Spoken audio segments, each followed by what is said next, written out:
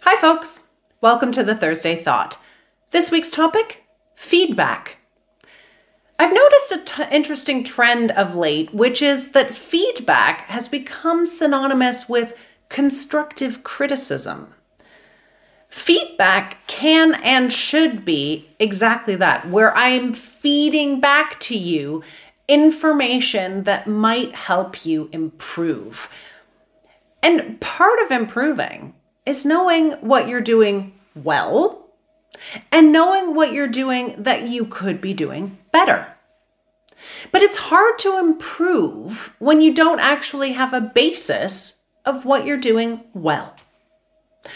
So when you're giving feedback, are you giving feedback in the sense of both meanings? Are you giving feedback, constructive feedback on what someone is doing well as what they could potentially be doing better? Or are you only giving feedback in terms of what they can improve?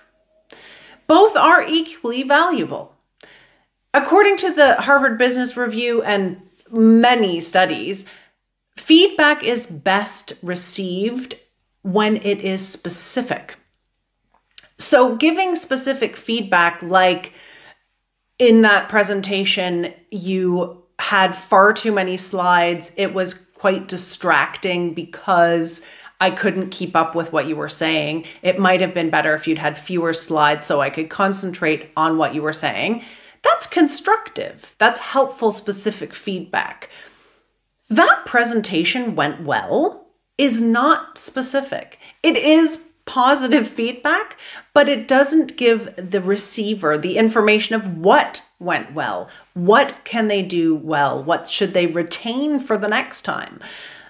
I usually end my workshops with stop, start, continue. What should I start doing that I didn't do? What should I stop doing what did I do you didn't like? What should I continue doing? What did I do that you did like?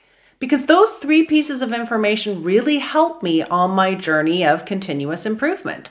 And that continue piece, that piece of feedback of what was done well, is to me at least as important as what I can improve, so that I know what areas went well, what were received well. As James Clear says, criticize to uplift, not to destroy. So make your feedback specific, helpful, and potentially both positive and constructive.